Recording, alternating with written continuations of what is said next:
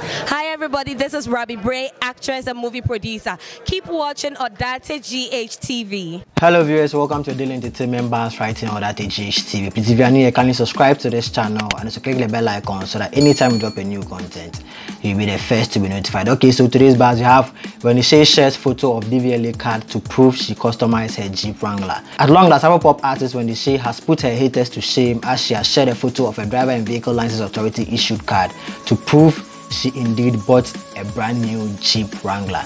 A few days ago, Ghanaian showbiz critic Chris Vincent in Japan took to his Facebook handle and accused the Rough Town Records act of using a fake customized number plate that read Shay 2319. Also, Afia Schwarzenegger yesterday called the songstress out, claiming her credible sources at Dvla had confirmed to her that Wendy Shay is using a fake number plate. She added that the car has been given as a donation and that it was already registered.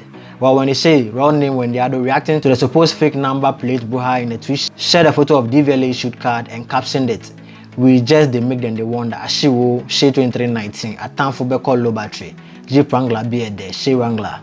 Okay guys, this has been a Daily Entertainment Bars right on Odate GHTV. Please, if you are new, kindly subscribe to this channel and click the bell icon so that anytime we drop a new content, you'll be the first to be notified. I'll see you guys in the next video. Peace out.